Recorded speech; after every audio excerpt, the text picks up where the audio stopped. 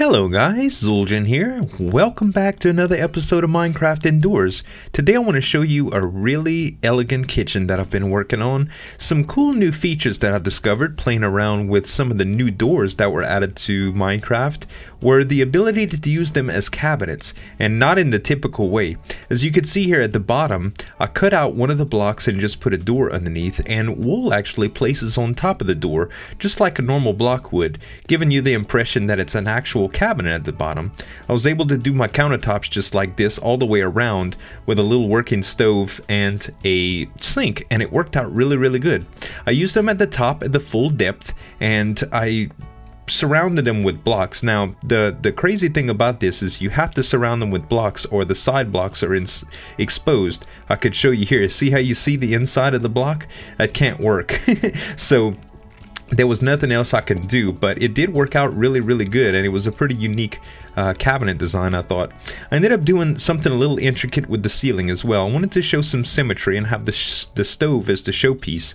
So I went with the 3 wide design instead of the 2, and I did 3 furnaces with the pressure plates on top, kind of like you'd see a gas range, you know.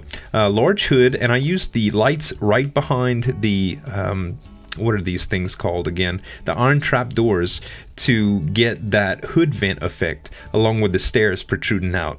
As you'll notice too, I also went with a double deep countertop design. Now there's a bunch of reasons I do this. One, when you look at a typical kitchen, the countertops come out much further than the cabinets do, and it lines up with the sink pretty well, because of to accommodate the plumbing and stuff like that. So typically you'll see glasses and things of that nature on the top shelf, whereas at the bottom you'll see the pots and pans and things of that nature. So I thought the double deep design did well. In addition to that, with the wool carpeting the way it is, you can use the back as just wool blocks instead of the wool carpeting and put things on the back. So it does show a little bit of depth difference, but not that much, and it was also great so I could put down these little levers as the faucet nozzles.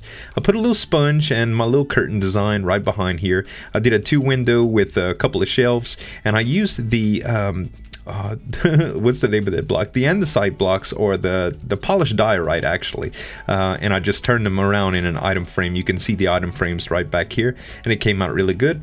A little flower in the corner, and just a little brewing stand right here to kind of represent a coffee pot. I didn't want to use pots because they seemed a little bit too big, like the cauldrons, and sometimes I decorate with them, but because they're the sinks and I couldn't really incorporate the hoppers for sinks in this design due to the cabinets and the way they were made, I went ahead with this design.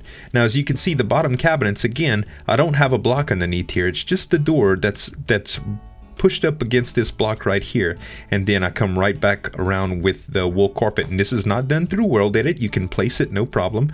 All you have to do is shift and click just like this, and it works out pretty well.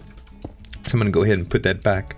But all in all, it's a really cool design. I did an accent wall with a couple of paintings and some sconces. The sconces, they didn't really look right protruded, I guess because the cabinets on this side butted up straight against the wall. So what I decided to do are these little intricate sconce designs that are inset. I did a quartz slab, a quartz stair opposite ways on both sides, and I lined them up to where it looks nice, and that just showed that it gave it a little bit of dimension. I wish there was a way to get that 3/4 stair that you can only accomplish by putting 2 stair blocks together in a certain fashion.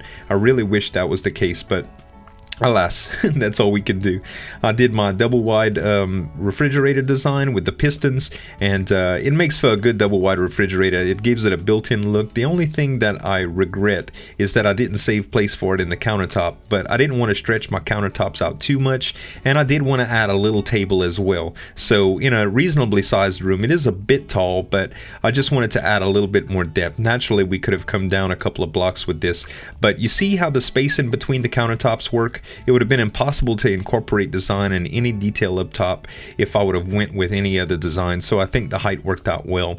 For the lighting features, I ended up doing some anvils, and because the ceiling is on the half slab, it kind of shows that the light fixtures are recessed. So because I'm not using World Edit, the anvils seemed like they were a pretty good deal, and it does show like there's a fixture, and there's a little bit of depth that you wouldn't normally get from putting it directly onto the ceiling if it was a flat block design.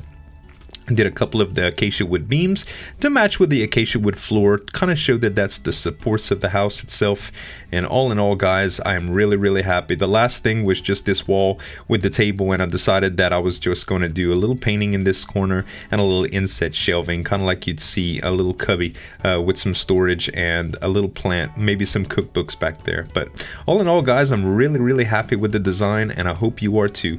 Thank you so much for watching, guys, and as always, this is Zul'jin signing off, and we'll see you next time. Bye!